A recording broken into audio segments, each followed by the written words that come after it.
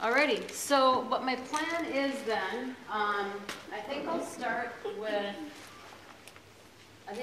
with mine, which kind of talks about what we do, why we do it, some of the things we do, a few case reports. I have a great case report of a fox, but I have not been able to get it on there, but I can definitely show you pictures on my computer so you can see how well he's doing now. He's currently in the hospital. And then there's a reason all these stuffed animals are up here. I would like each one of you to come up and grab a stuffed animal. And everybody is going to be doing their own physical exam on this stuffed animal.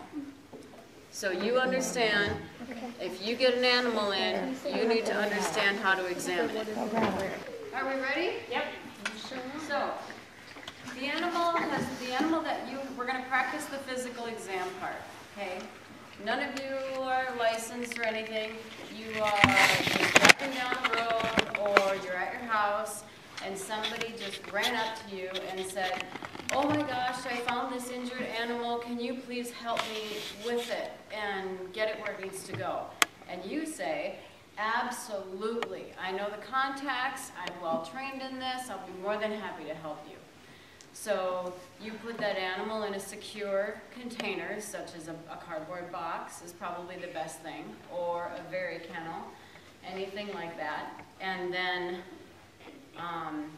let them get all of their information down, where they came from, where the animal came from, when did they find it, did they give it any treatments, anything like that that could possibly help the person that's going to be treating this animal. Then they leave, and you let the animal chill for a while, and then you decide, okay, I got to look at this animal and see if there's anything going on. So you're going to, number one, observe your animal just how it's sitting in its carrier or box or whatever it is. If it's in a cardboard box, what I will sometimes do is I'll take like a little knife very carefully and cut a circle in it so I can kind of peek in the box and watch. And the things you're going to want to watch for are holding their head up. If it's a bird, you want to watch for any fluffing of the feathers. Any animal, you want to watch for their breathing pattern, if it seems really, really, really fast or non-existent, if they seem like they're falling over, looking weak and lethargic, vomiting, seizuring. Those are all things that you can tell what's going on with the animal visually. And by visually looking at them, you can get a respiratory rate, which is very important when you start working with them, because you want to make sure you get what are called vitals. And that's a heart rate, a respiratory rate, a temperature, a mucous membrane color, and then a capillary refill time, and then plus or minus a blood pressure. All of those vitals help determine what the metabolic status is and the overall body status of that animal. So now you've looked at your animal. It seems like there's a lot of blood in the carrier. So he's obviously bleeding from somewhere. And can anybody tell me, out of those of you that have if you have your animal, raise your hand if you think the blood in the cage is something that you need to address immediately, because it could severely be detrimental to that animal.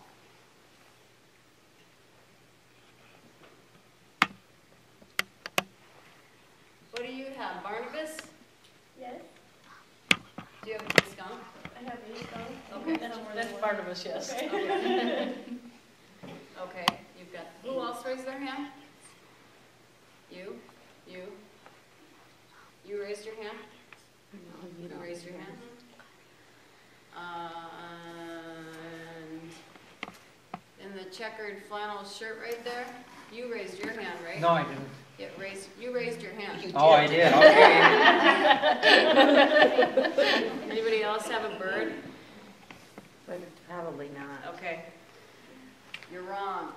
Okay. That's what I figured. Right by his heart. Oh. Yeah, but he's the CPR one, so.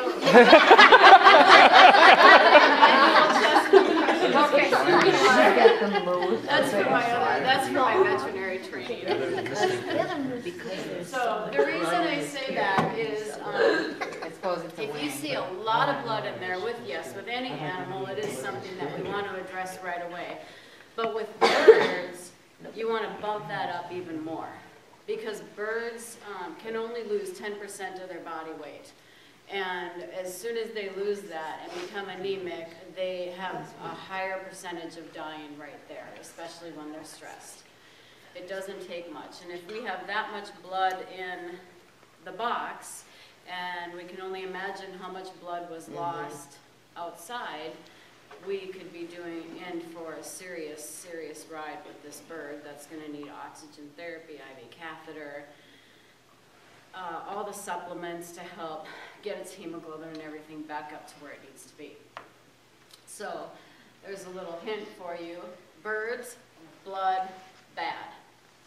So stop the bleeding wherever it's at, bandage it. It doesn't matter, and get it to a vet. That's one thing that's pretty serious. Okay. All right, so look at your animal, and when you're doing a physical exam, you always want to start from the head and go to the butt, head to tail.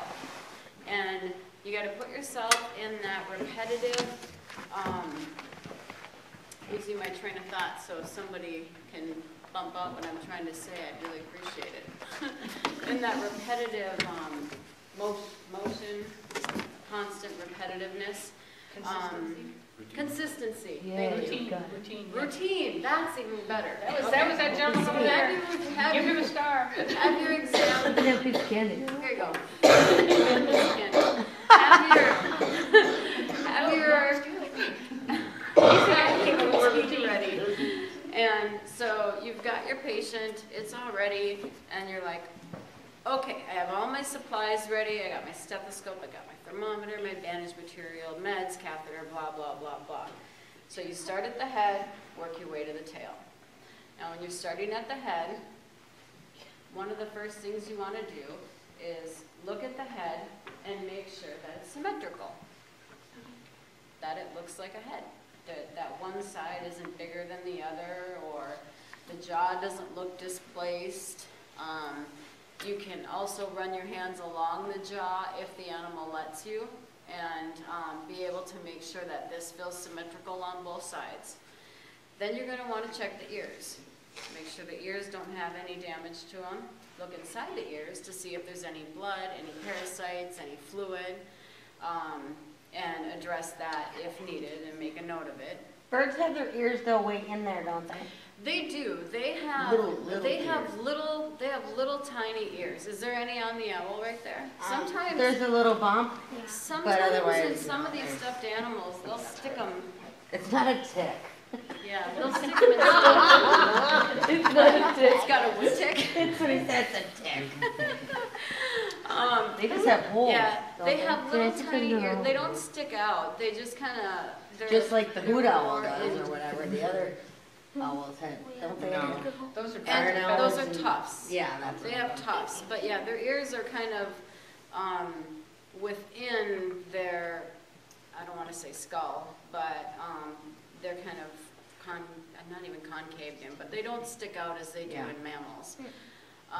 And that goes the same for reptiles as well. Yeah. Know what you're like.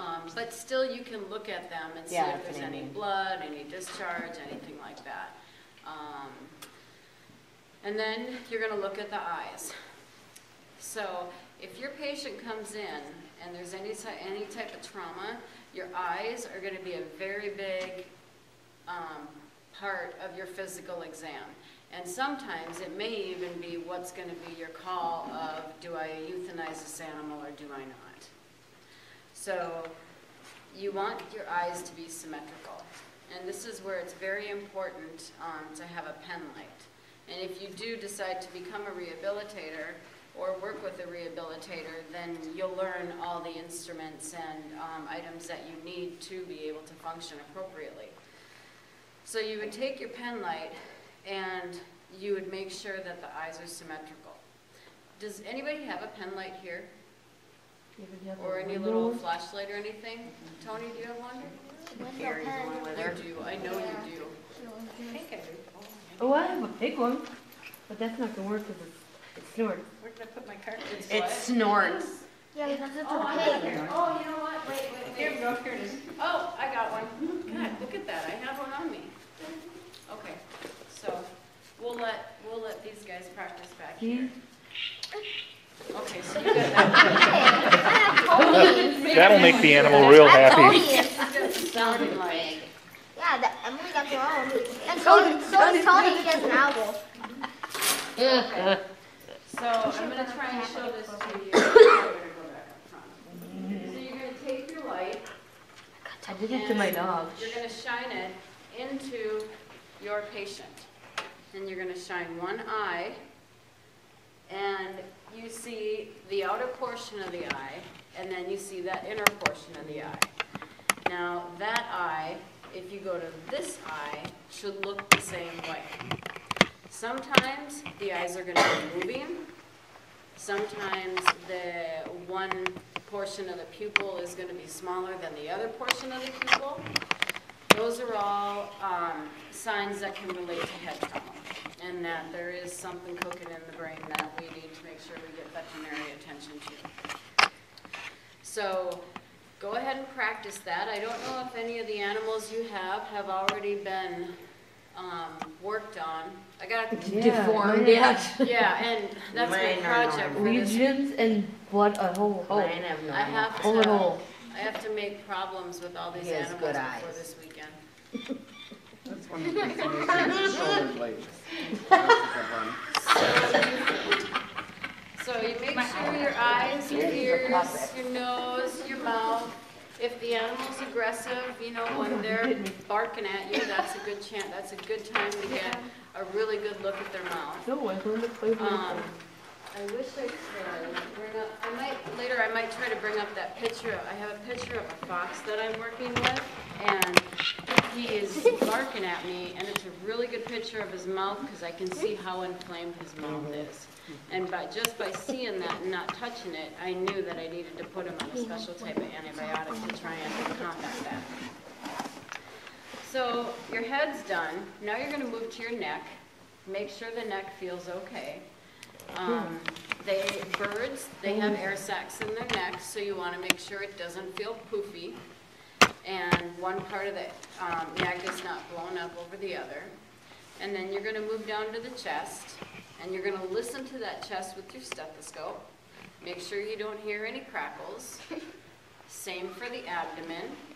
You don't want to hear any crackles. What's so giggly? Tony. And you can do that. You can just be careful. Yeah, the thing will bite ya. You know, he's going to bite your face off. This guy would kick me. Exactly. That's why I was laughing. So then you'd want to listen with your stethoscope all over the chest and abdomen area.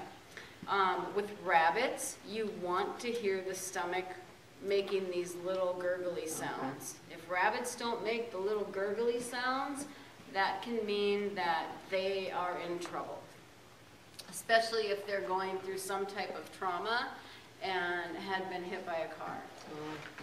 So that's just a little note to remember in the back of your head. Then you're going to go on to the extremities. Make sure the legs, hooves, wings, all of those look symmetrical. Any damages, any bruises, tears, bites, anything like that, that is abnormal. Even if it's just the maybe missing feather number 5 from the radial ulnar area. And you'll just mark that down on your sheet. The more precise you can be, the better. So, there, and then you've done your complete physical exam. Don't forget to listen with your stethoscope, get on the heart rate. Oh, and then you gotta look at the rectum. No blood, no parasites. And then get a temperature if the animal is that debilitated that he'll let you get, or she will let you get one. And then address it from there. What are their temps supposed to be? Ooh, good question. Depends on the animal. Most animals are a little bit higher than we are, so, you know, if you safely put in, kind of what I do is I'll safely put in my head 100 to 103. Okay. 103 might be a little on the high side, but 100 is 100, 101, 102, I'm not going to worry too much about. Okay. I got in a fawn that was hit by a car, seizuring. That temperature went up to 108. Oh, no. And then I knew I had a problem. Oh, And that's when you awesome. have to Yeah. start cooling them down very slowly, which is another thing. If you think something is freezing, it's super Yeah. cold, or hypothermic, or if you think it's hyperthermic and it's really hot, make sure that any supplemental heat or cooling that you do is slow. Okay. You know, they used to be, you know, years ago they would recommend that you would take your animal and then put it in a tank and wash it Yeah. down with a cold water hose. Well, that actually, what that can do is that can actually put the system into shock, and then the system reacts to that cold water, and then they end up having a cardiovascular reaction from it. So what has worked best is, you know, you could throw some alcohol or ice cold water on their feet, and then soak some cold towels, which this is just for a heated animal. Yeah. Soak some cold towels and then wring them out and just lay them over the animal. And then change them out every 5-10 minutes, how it needs to be. And you'll be surprised how fast that temperature comes down with that. And you can do that with the worm too? Yes, Okay. yes. If they're warm, I probably wouldn't use warm wet, because as Okay. soon as you take it off, that wet So is like gonna turn cool. Heating pad So or? just use, you can use a heating pad, make sure there's a little towel over it, and then you're gonna have to make sure you move that patient around so it Okay. doesn't get that heating pad burn. Okay. What we have found that works really, really well are putting towels in a dryer and then letting them be heated from the dryer. It is not recommended to put them in a microwave. No. From personal experience, it started a fire. And the whole clinic smelled like burnt towel for a week. I don't think they knew it was me though, because I never did confess to it. Well, don't You worry, realize this is going to it's go on on the tape internet. now. What? This is going on the internet. Get you. That's what I would say. Strike that. Just kidding. That's that out of there. As far as temperatures though, for opossums, their temperature range is much lower. Okay. And that's where we go with, every species is different. I haven't worked with many opossums, so I don't know what their It's temperature like runs. 93, 94. They're like the lowest. Okay. So like there's Okay. something. But other than that, I think they're all pretty much. Yeah, give or 100 to take, 103. you know, each one is gonna be different. And Birds the too. best thing is try to find the best resource that you can find to be able to have the resources that you need. And then another thing that works great is taking a pair of nylons or a sock, dumping it with rice, and tying it off, and then you can use that as a cold pack, or you can use it as a warm pack. You can stick it in the freezer. Yep. And another thing that works good is your expired fluid bags. You can take some of the fluid out, throw them in the freezer or in the refrigerator so they're always cold, and then use that when you need to cool an animal down as well. So there's a variety of things, and you can do that for them when they need to warm up too. Like Tony has. Well, we even use empty pop bottles too. You can just pour hot water into a hot bottle to heat them or cold water to cool them. Yep, It's a real quick, if you Yep. don't have a microwave handy. yep. Yeah, you just want, you can pretty much use anything. Heat lamps work. Just want to make sure that you're watching the animal, rotating them periodically and making sure they don't get heat exhaustion from it. And Also, if they are on a heating pad, we've seen quite a few animals, you know, just be on a heating pad for an hour, and the next thing you know, they've got a burn underneath their fur and their skin. So we really want to stress the fact of watch that closely. So there is your brief physical exam, and now you are ready to ship your animal off to your veterinarian or to a center that sees wildlife. On the back of these packets, there are a bunch of facilities throughout the Twin Cities. I don't know if you got, oh, you did get it, okay. There is one that, I haven't updated this, and there is one that we're gonna put on there, but we'll do that at the end of the night. And then the weekers on all these, so you obviously know that one. Okay, let's move on to the PowerPoint. Okay, so we're gonna talk about, I don't want to stand in anybody's way, so if I'm in your way, just tell me to move. Am I in your way? No. Okay, so we're going to talk about why do we want to treat wildlife? What do we do when it presents to a veterinary hospital or yourself? How you should be prepared for the proper care of some of the organs, some emergency and critical care basics, species specifics, and then we've got a few case studies.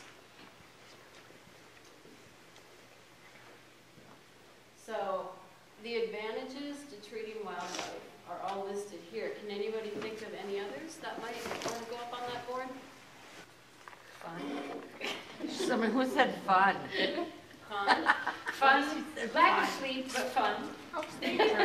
So enjoyment, personal enjoyment. Good for nature. What here? Good for nature. Conservation, yep.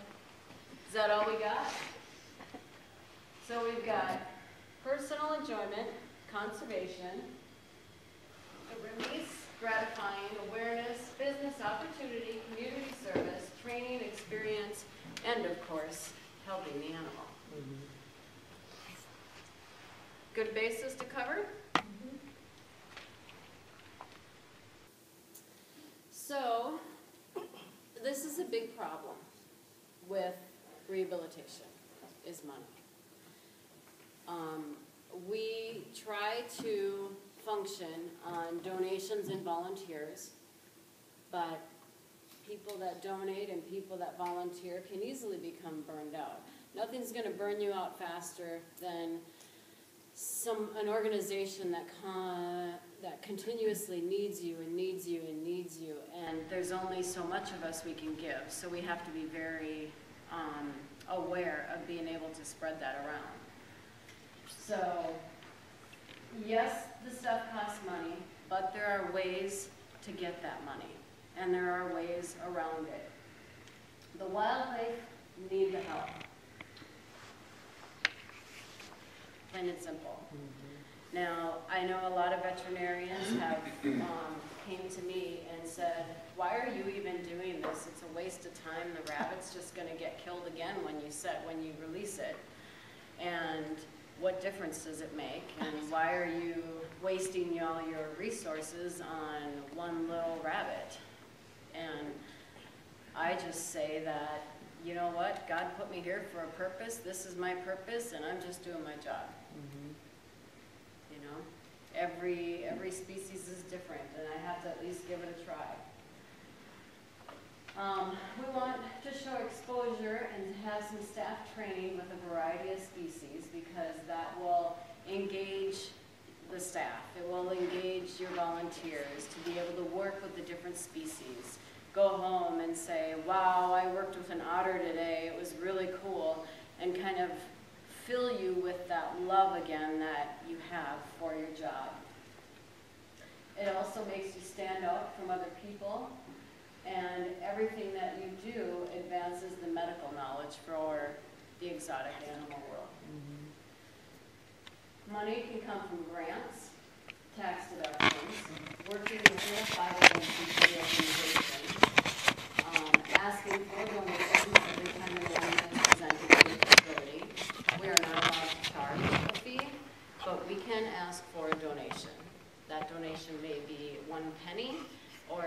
$500. It's whatever the person has and wants to donate.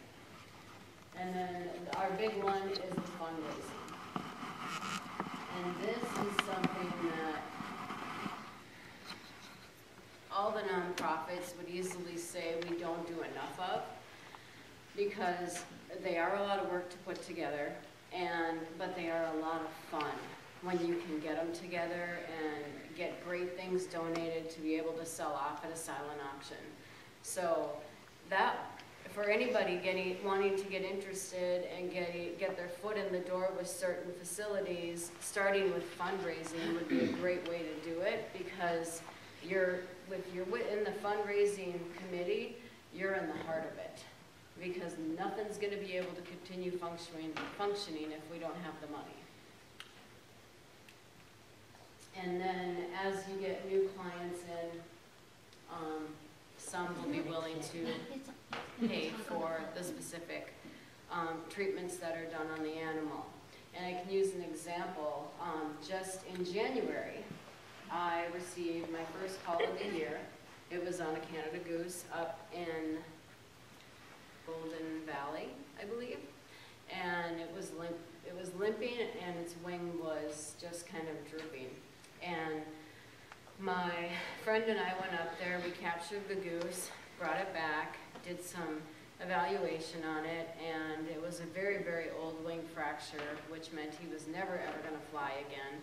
So we ended up having to put him down because he was not going to be released back in the wild, and he was very feisty, so he wouldn't even do good in a permanent placement. He would be really stressed.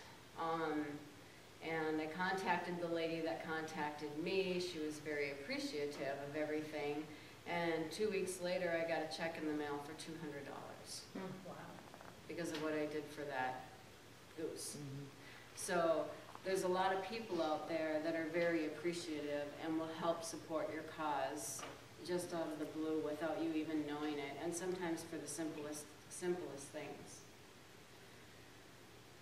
So this part is kind of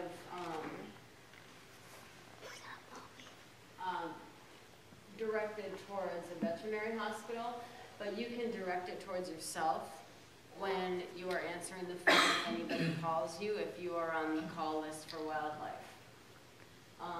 You want to make sure that you have a specific entrance in your home where you have the wildlife come in. Now, if you only have one front door, then you make sure that you bring them in the front door, and then you have a specific room that you direct them to. They got to have an isolation area, especially the raccoons, the foxes. Those are probably your two main ones that I can think of off the top of my head. Your raccoons and your foxes, and some of your birds if they have an upper respiratory issue. We already talked about the enclosed transport. And then when you're on the phone, you want to try and triage over the phone. So you ask the person, so what's going on with the animal? Is it standing? Is it lying there? Is it feisty, or is it very debilitated? Bleeding. So is there a lot of blood? Is there seizuring? That way when the animal's coming to you, you kind of have an idea of what you're going to be expecting. And then the big thing you want to let people know is how to handle it, and let them be very aware of zoonotic diseases, because that is something we want to make sure the public is aware of. So if your Good Samaritan drops off, let's say, a flying squirrels, you're going to want to, of course, greet them, get the history. Make sure that you have a surrender form so that they sign it and understand that this animal is no longer theirs. They cannot claim it. They can call and ask about it, but you could state that on your surrender form, that no calling and asking about it. Every place is different. Once you get to a big enough organization like WRC, calling everybody that brings in an animal is almost impossible. You know, they're able to send out little business cards and stuff, but that's a pretty big project. Inform them that the animal will be properly taken care of. Thank them, And then if that animal needs to go to, say, WRC or WRR or me or to the vet, you can certainly ask the person if they'd like to transport it, and that may help them with the whole process. So what do we got? Bunny, a ducky. What is it? Isn't that a bunny up there? Right here. A squirrel? No. It looks like a bunny to me. Do you want a piece of candy? It looked like a bunny. A rabbit. Yep, baby bunny. See, I had one of those, I know. What do we got here? A fawn. Very good. Here? That's a ducky. Goose. A baby goose, is it? No, it Who looks like said yours. goose? Tony. Tony? You She don't did. got candy, Tony. See, I get 2 pieces. There. I'm laughing. She wanna eat it. Give me a cheater. Give me your Snickers. Cheater, No. cheater. I get your Hershey's. I get your Hershey's. Answer. Now I've got dinner. I'm family. If they're not a client of yours, or if they're not somebody that you've worked with in the past, don't be surprised if you will hear more from them, because once they've had a connection to you, then they're gonna wanna continue to use you. This is turtle. So, when you are handling your animal, make sure you have proper PPE. Who knows what that means? There's candy involved. Personal protective equipment. PPE. Well, this man over here had the answer first. No, I, What? personal protective equipment. Very good, heads up. Look, and you get peanut butter. No, you give it to Well, me. you guys That can come looks up, like a, you guys can come that up looks with like that. a mink. Well, when that was shot. So yes, personal protective equipment, very, very important. There's some species specifics of, there's certain animals that you absolutely need to wear huge welder gloves with. And then there's certain animals that you can get by with a pair of gardener gloves with. And then some you need goggles and some you don't. So knowing each species defense mechanism is what's gonna push you towards what types of personal protective equipment you're gonna need. And sometimes they need to be knocked out. That is not always the best thing for the animal, but if they are highly stressed and extremely aggressive, I feel that why not knock them out? Because then that'll calm them down. I don't have to worry about getting bit. I don't have to worry about them getting hurt. And I can take care of everything I need to do. And these are some drugs that we use at our veterinary facility. All of them can be used in various situations to help make these guys go to sleep. And then, of course, you have the big decision, euthanasia or treat. I recently got in a chipmunk this week, and it had severe head trauma. It was bit by a cat. And his whole top part of his head, and I think I had pictures of him too, the whole top part of his head was all ripped off, and he was all swollen and scabby right around his eyes. And What can you do though? that was one of the questions where I'm like, oh, gosh, this should be euthanized. And then I'm like, but I've seen so many head traumas turn around. And then he kind of got up and moved around a little bit, and I'm like, I'm going to give him a shot, see if he makes it overnight. And so I loaded him up on antibiotics, fluids, pain meds. I did the high dose of everything. And that little chipmunk was alive in the morning, and then ate a grape.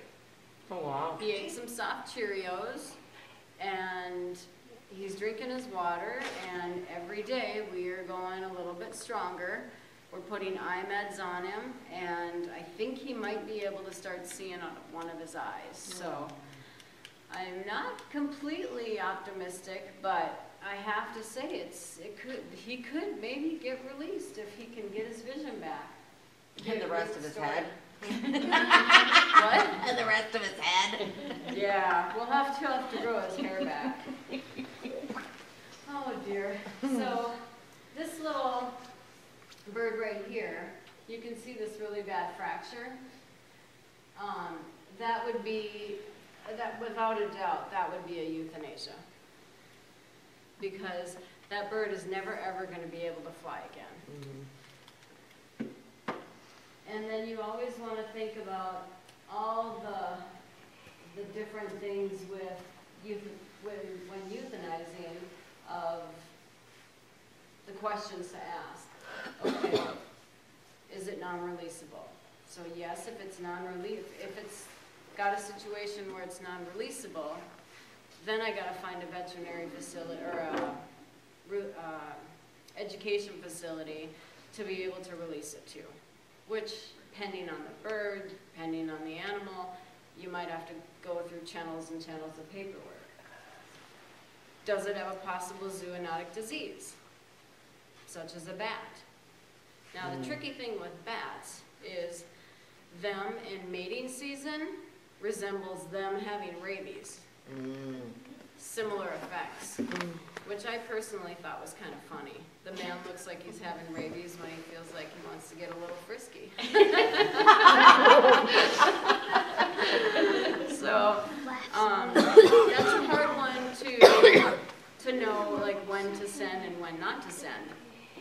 So what I would do is, if it's an animal such as a bat, which is one of our high carriers of rabies, and it happened to die, automatically send that off. And if it's really debilitated, really sick, constantly seizuring, I would euthanize it and I would send it off for rabies testing, because it's for the safety of other animals and the safety for us. And, you know, also that animal doesn't need to be suffering through those seizures. Is the animal suffering? So kind of covered that already. If we want to treat, how much is the treatment going to cost?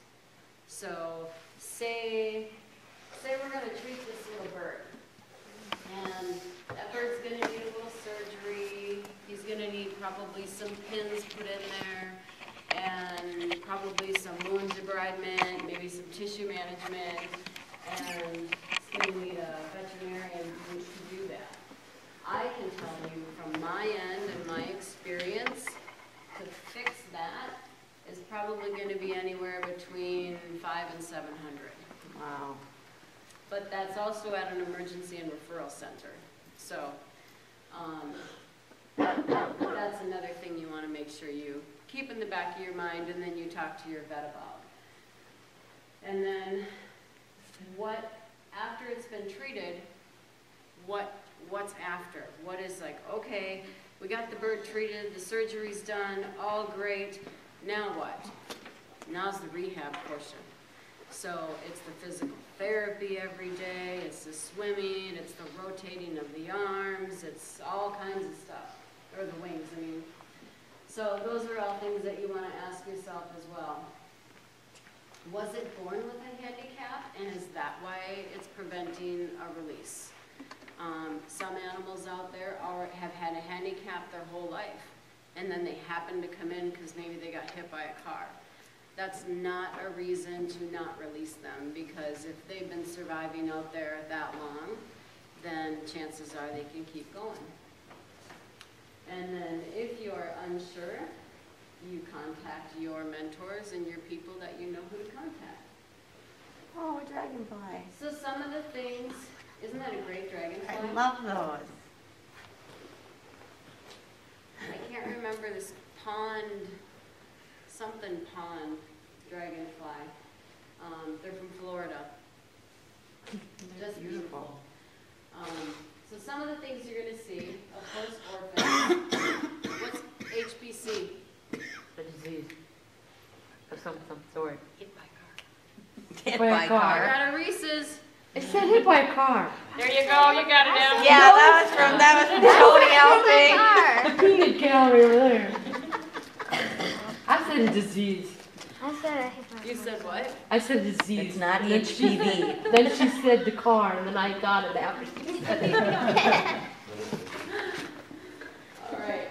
Then we've got the animal attacks, human errors, accidents. You can kind of see a little bit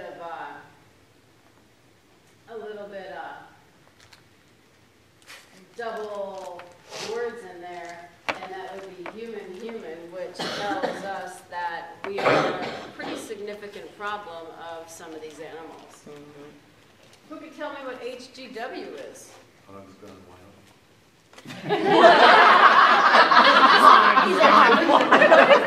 Tell me. Hogs gone wild. Oh, no, that's not it, but that'd be a good one. What was it again? It's some human It's right something. there, HGW, underneath the HBC. Humans gone wild. I'll give you a hint, and there'll be a Reese's involved. It's a soda pop? No, that's mine. It has to do with a bird.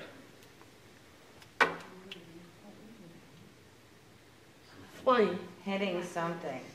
Highlighter. Hitting something when. Hitting glass window. What'd you say? Hitting glass window? I got the first part of it. You said heading. No, fit. I said hitting. I said hitting. You did You're say giving it to hitting, me. but you didn't say glass window. No, but I knew it was said something hitting. hitting. You should split I it. know. So give me half that peanut butter. I have it. Give it to me. Toxins and poisonings, there are a ton of them. There's a lot of buildings and organizations that will go out and spread out this pigeon poisoning to when they don't want the pigeons around. And then also, some of the stuff that we just throw in our trash, these animals will find in the dumpster, and some of that can be highly toxic to them. So they'll come in and they may be shaking, tremoring, and we may not be able to figure out what's going on, and sometimes we just have to treat them symptomatically with decontaminate them.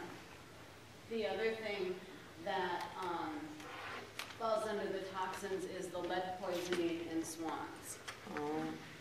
And other birds as well, but it's a really big one in the swans, and usually it's right at like December to this time, you know, we usually get a bunch of them in, but we haven't gotten any in this year, so that's a good thing. Poor choices.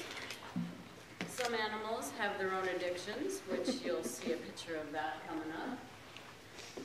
And then, of course, diseases such as mange, parvovirus, distemper virus, survivors from the storms or hurricanes, and animals that have been previously owned. So you have that person that found this baby raccoon, and the mom was killed, and she took in the baby raccoon to raise it as her own. Now the baby raccoon's 50 pounds and becoming completely destructive in the house, and she doesn't know what to do with it, and she just wants to let it go in the wild. Those happen, and those are very, very tricky situations. So always stabilize. First thing you want to do before you even go into any surgery or anything, you want to make sure the vitals in the animal are all stabilized. With the orphans, make sure they're comfortable, make sure they're warm, look for parasites, decontaminate them if needed, assess any injuries. Do not, it's kind of like that motherly, fatherly instinct. As soon as you get a baby raccoon in, oh gosh, I need to warm up some milk for him so he can eat, because he's hungry. Well, we don't know when his last feeding was, and what we want to do is get him fluids first to give his stomach some time to just adjust to the fluids, and then gradually introduce the milk. If we introduce a milk that he's not normally familiar with, we can end up causing GI upset and deal with diarrhea, which can be really challenging to get rid of in these guys. What kind of milk do you give them? Fox Valley actually has a wonderful formulated milk. And that's what I use. I just go through Fox Valley, and it's specially formulated for raccoons. Okay. And they have squirrel ones, they Okay. have rabbit ones, they've got fox, and they got it all.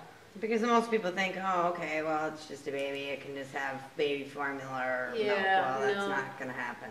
No, yeah, nobody uses milk. And then usually some of the, before Fox Valley came along, we would use KMR and Esbalac as well. And those still work. They're not as nutritionally healthy as the Fox Valley ones, but they work fine. So if they work, they work. Go with it. Go with what you know sometimes. Whoops. Whoa. So, animal attacks, you're going to want to know what type of animal attacked your patient. And then you really want to know where. So if someone brings in a squirrel and they say, yeah, he got attacked somewhere in the body, check that chest over, check that abdomen over, check them over really good for any holes. Watch that breathing, and if anything seems funny, you're going to want to get them on oxygen right away. And those are ones you definitely want to have assessed by your veterinarian. So hitting the glass window. First, you're going to assess for any injuries. You can give it subcutaneous fluids, some pain meds, and some antibiotics. The biggest thing is oxygen support and keeping them in a warm, quiet, and dark location. So you could just, if they hit the window, put them in a box, get it all comfy, keep it quiet, and half the time in 3-4 hours, you open the box and they're gone. It's also the same for the drunk birds. They eat those berries. Yes, I said drunk birds. They eat those berries, don't They they? eat the Yeah. berries and they become intoxicated. Yeah. Learned that one when I was living in Florida. Pretty smart. This little bluebird came in, or blue jay came in, and, or mockingbird, I don't know, something, but she was all like, just staggery and couldn't walk, and I was talking to my mentor, and I'm like, oh my gosh, is she toxic? Has she got something going on with her? And she looked around her beak, and she said, nope, she's drunk. And I'm like, what? And she says, yep, look at all around her beak, and you can see like the little Seeds and- juice from the blueberries or whatever. And sure enough, she was drunk. She goes, we just got to let her sleep it off. She'll be fine in the morning. She was in detox.